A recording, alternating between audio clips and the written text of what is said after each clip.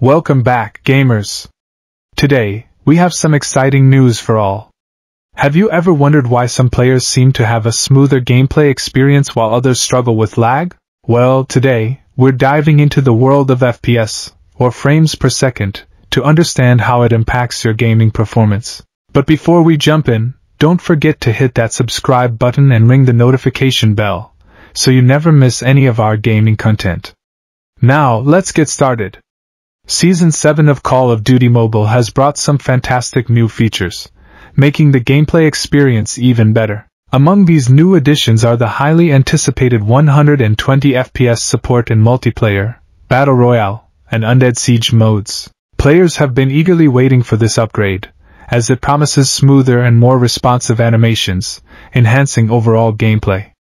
However, before you get too excited, it's essential to note that this new FPS support is not available to everyone. Unfortunately, players using low-end devices might not have access to this feature, as it primarily targets high-end devices.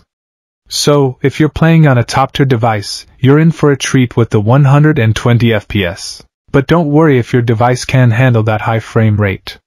For instance, the device I'm using can only support 90 FPS, which is still quite impressive and provides a decent gaming experience. If you find yourself in a similar situation, fret not, as 90 FPS can still make your gameplay significantly smoother compared to lower frame rates. Now, let's take a moment to understand what FPS means and why it's crucial for your gaming experience. FPS, or frames per second, indicates how many individual images or frames your mobile device can display on the screen each second while you play a game. A higher FPS translates to more fluid animations and better responsiveness, allowing you to control your character and interact with the game world more effectively.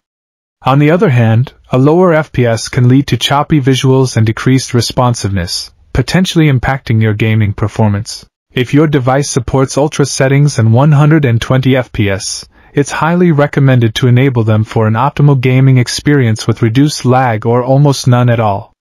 For those unfortunate enough not to have this FPS support, fret not.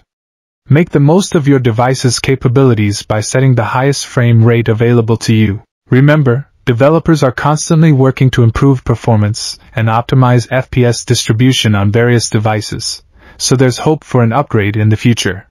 And there you have it, the ins and outs of FPS and how it affects your Call of Duty mobile experience. If you enjoyed this video, don't forget to give it a thumbs up and share it with your fellow COD Mobile players. Check out the recommended videos for exciting gaming content on my channel, filled with helpful tips, game leaks, and more.